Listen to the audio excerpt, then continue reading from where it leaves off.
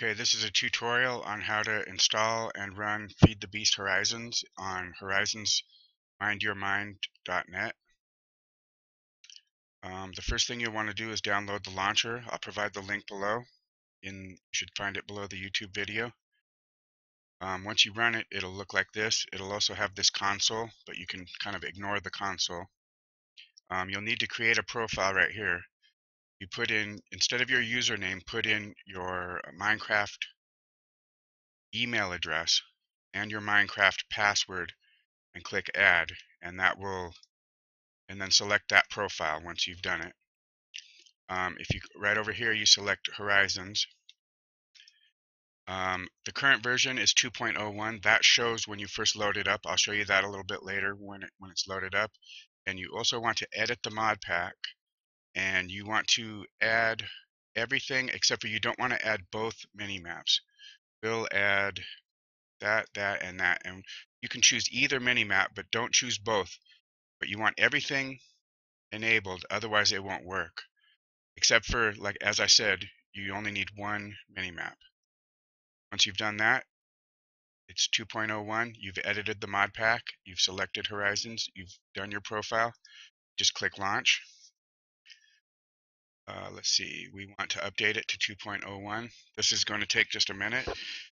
I have a fairly fast connection, so this won't take forever, but it's going to take a minute or two to download the entire thing. This is pretty normal. It's going to take a little while to upload too. Horizons, since we've got a minute, I'll just tell you Horizons is a mod pack. It has all kinds of mod packs in it. It has Tinker's Construct. It just has a huge list of mod packs. Actually, we could probably look at, no, we can't look at them while this is loading. It's, let's see, public beta test version, pack designed to highlight a whole new series of incredible mods for Minecraft. It's not the newest version. They now have the monster version out now, but the thing I like about Horizons is that there's a few free servers that you can actually play on. People have actually designed communities where you could actually, you can multiplayer play instead of just single player, which makes it kind of neat. And, I can stream with people on Twitch. I can have my viewers play with me on the server for free. And it's a really neat server. Sometimes it's a little glitchy, but, kind of expect that when you're doing crazy mods like that and stuff. Once it downloads, as you see, it has now downloaded. It will automatically start to load up the Horizons, or it'll actually load up a version of 1.64 Minecraft. You should see that pop up in just a second. It's probably doing some modifications and installing all of those mods. I believe there's like 155 mods in this pack. So it does all kinds of interesting things.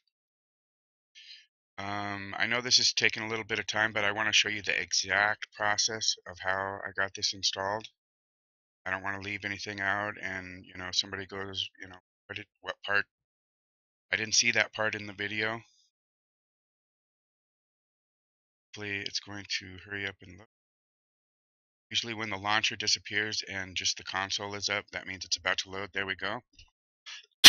As you can see, I already have Sphax texture pack installed. That's not required, although you can install that. I haven't made a tutorial on that.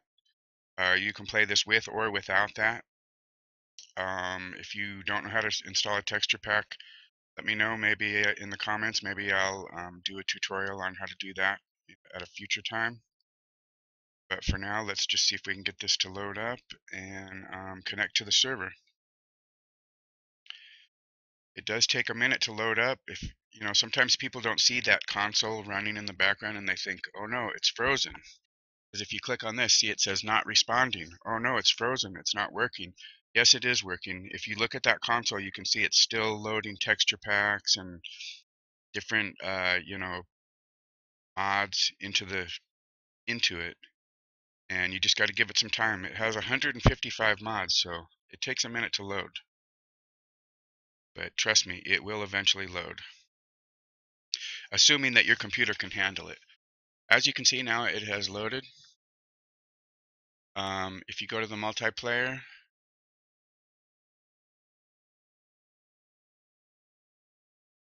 let's see here, Horizons, let's edit this, and not sure why it's got that, but let's go mind.net. Actually, it should be Horizons, yourmind.net. Refresh. Oh, okay, I see. It's the other server that.